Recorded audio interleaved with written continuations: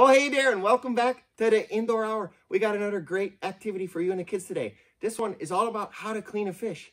Step 1, you got to go catch a big fish. Now, that's easy to do. I'm not going to go over that today. You can tune into any of our other episodes. You're going to see Denny doing that all the time.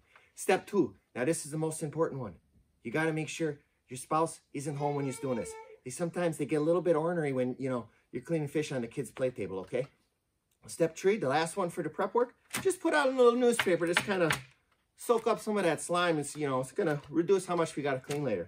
Once we got all that done, I think we're ready to do it. You ready to do it, Betty? All right, so let's just dig into the cooler and let's see what we got there. Oh, we just got a little guy. We just got a little guy today. Just kidding, look at that. Wow, that's a big old steelhead right there.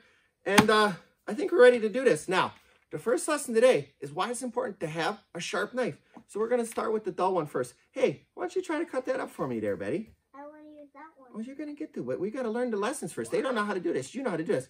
So we're trying to cut with the dull knife. Is it working? No. It's not going to work. Your knife's got to be extra super sharp. That's why I got my grandfather's grappling knife. Pull that bad boy out. That thing is sharp right there. You could circumcise a fly with that thing. And there she goes. She's working on it. Yes, hey, nice Danny. And easy. Hey, Danny, you better not be cleaning fish down there again. Oh, no, Miss Penny. No. We're just doing play right here. We don't have a fish or anything like that. No, it was just for play.